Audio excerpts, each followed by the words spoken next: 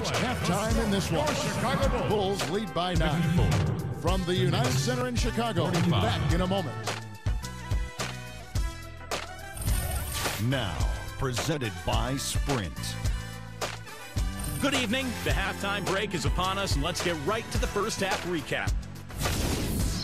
Chicago with the lead against New York.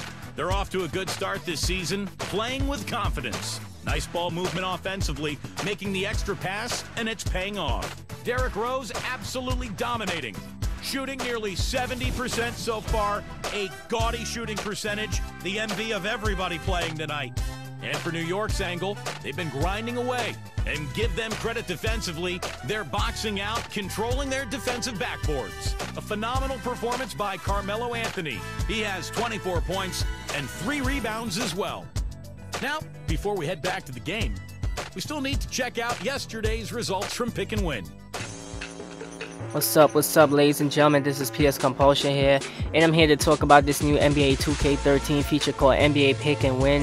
It features NBA Today, and during the halftime report, you guys get to choose NBA teams that is playing in like real life, and you get to vote for who's gonna win. So this is yesterday's results. Yesterday was Friday, November 2nd, and these are the teams that I chose to win. The Bobcats beat the Pacers. That was pretty shocking. I did not expect the Bobcats to win. Knicks over Heat, of course. New York all day, baby. Timberwolves over the Kings. I got that right. I don't know why I chose the Cavs over the Bulls. Rockets over Hawks. I expect the Nuggets to beat the Magic. Come on now. What else I missed? Bucks beat the Celtics. I was not expecting that, but my son Monte Ellis went off, and Brandon Jennings. One of the best backcourts in the NBA, in my opinion. Clippers beat the Lakers, of course. I always like the Clippers better than the Lakers. I don't know why I chose the Warriors over Grizzlies, and I'm on the Grizzlies on my career. Thunder over Blazers. Thunder had something to prove. They came out and redeemed themselves. You know, Suns over the Pistons. I was right on that one. I got a few suggestions on who to win.